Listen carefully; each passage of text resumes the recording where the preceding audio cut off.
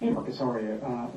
Aaron has been saying over the last few days that when he looks at Giancarlo right now, he's seen a more complete, even better hitter than really won MVP in 2017. From your perspective, what are you seeing about the way that his swing is coming around and everything like that right now? He's healthy right now, and then he's just been putting in the work. I know this winter he really put in some work on the offensive side of things. He used the machine a lot more this time than he's ever have in his career. He said so. He's starting to learn the pitches in the American League, and he's in a good place. And I'm right there with Booney. I think he's in a really good place, and hopefully he can pick up where he left off at in the postseason. And secondly, you guys together had a very emotional press conference last year when you guys were talking on when the league was celebrating Jackie Robinson Day. How impressed are you by the way? I mean, it's obvious that he's not a player who speaking his mind, speaking out like that comes very naturally. But how impressed are you with the way he's been able to do it over the last year?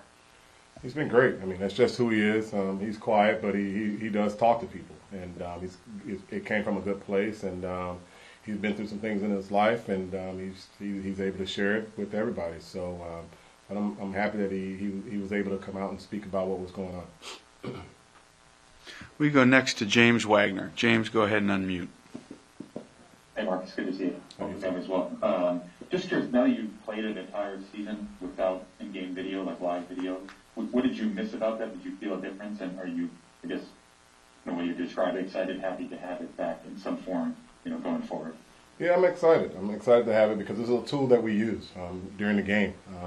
We can talk to guys about what we see during an at-bat. Like it's a lot easier if you can have the computer room and video room and to break a swing down. But I'm glad we have it back, and the players are excited about it. But we just got to check it out because it's going to be in the dugout, so we'll see. Is it the same what we have? But it is something that we can use, and it's a tool that we really need.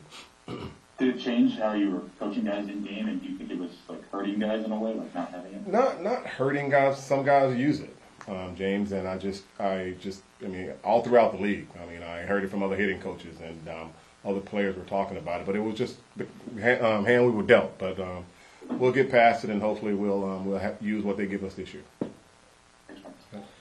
We go to Christy Ackert next. Christy, unmute, please. Hey, Marcus.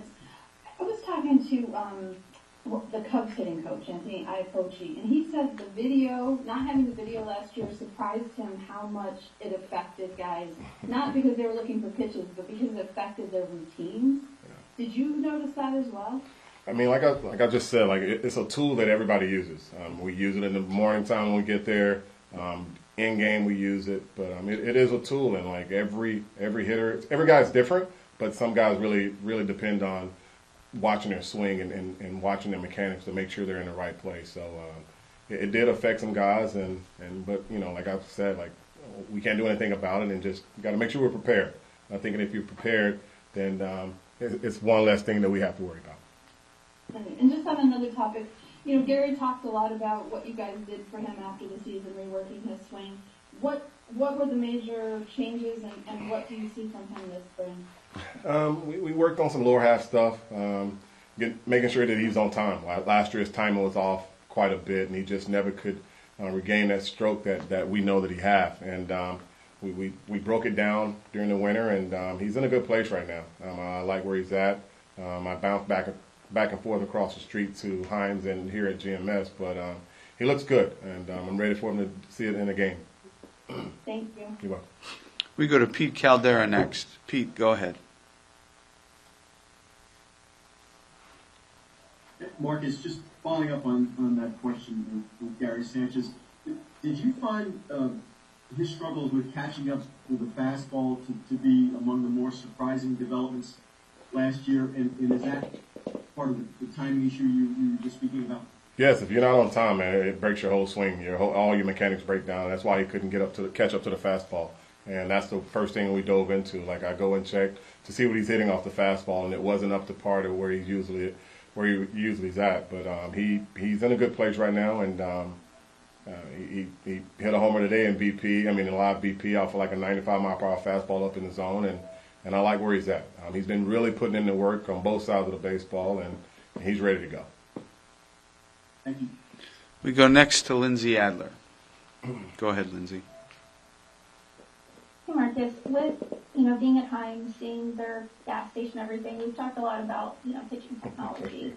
I'm curious, we don't hear it as much with hitting, except for things like wearable tech, bat sensors, which I think it's a little bit more complicated with the CBA. Could you just sort of give an assessment of where technology is at for hitting purposes and sort of how you are trying to use that with your players? I mean, I think the Yankees have given us plenty. I mean, we have a lot. I mean, we don't have a gas station, but we do have some tech underneath that we use, and our players are getting used to it. And the game is growing, and we have to grow with the game, and we're using it when we have to. We don't use it every single day, but it's there if the players need it.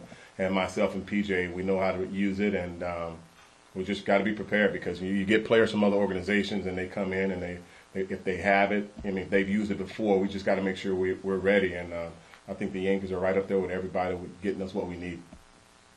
I'm curious, do you think that you would have used technology when you were in your playing career, and what might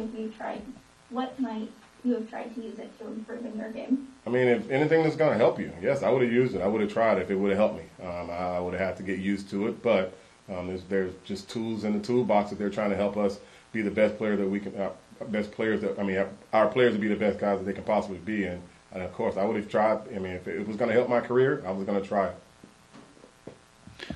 We go next to Sweeney Murdy. Sweeney.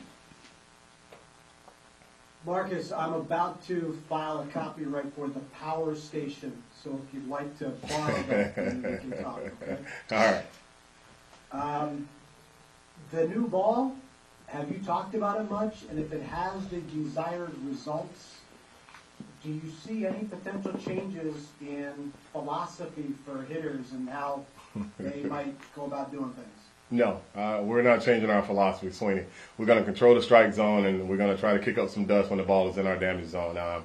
We used some of the balls yesterday, and I didn't really tell the difference. We got some powerful guys, man, and I don't want our guys thinking about the baseball other than hitting it, So I don't think it's going to be a big difference, but we're going to keep our philosophy as our philosophy. We're not getting away from that.